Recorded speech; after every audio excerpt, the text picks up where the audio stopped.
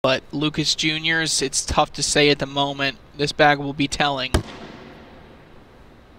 Oh, stepping out a little bit, get a better angle to try to slide in that gap.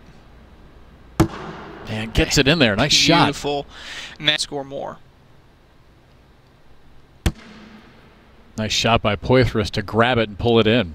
Poythress can clean up for a big round. Trying to push them both in, and he does. Wow, Andy knocks the one off the side. Big round for him, and now it's 15-0. This is just mean right here. Look at that. Pushes it both in and says, get off my board. Because Jr. still got a lane, but Poythress does not. Poythress just going airmail. And he hits it. Unreal. The dude is on fire.